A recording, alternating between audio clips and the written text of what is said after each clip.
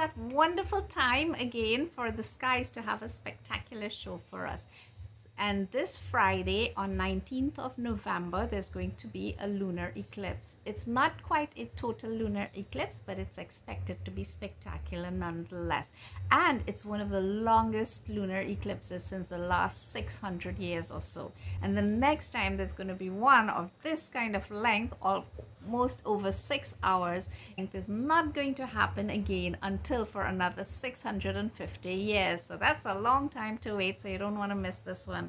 So what is it that's really going on? So when you have the sun and you have planet Earth, the Trinidad, somewhere around there, and let's assume that this is the moon.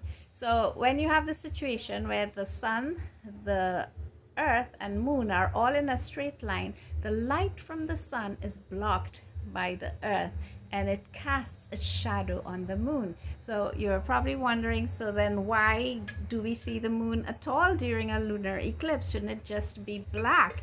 Well, it turns out that Earth has an atmosphere around it, and when the light from the sun passes through the atmosphere, it bends it, and that's what strikes the moon anyway.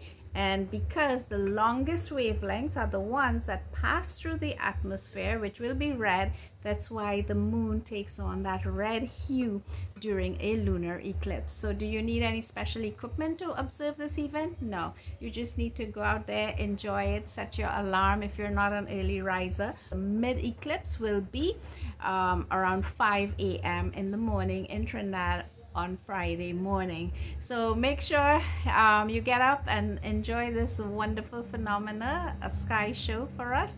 And while you're at it, keep an eye out for if you see any shooting stars, because the Leonid meteor showers are also underway over this time.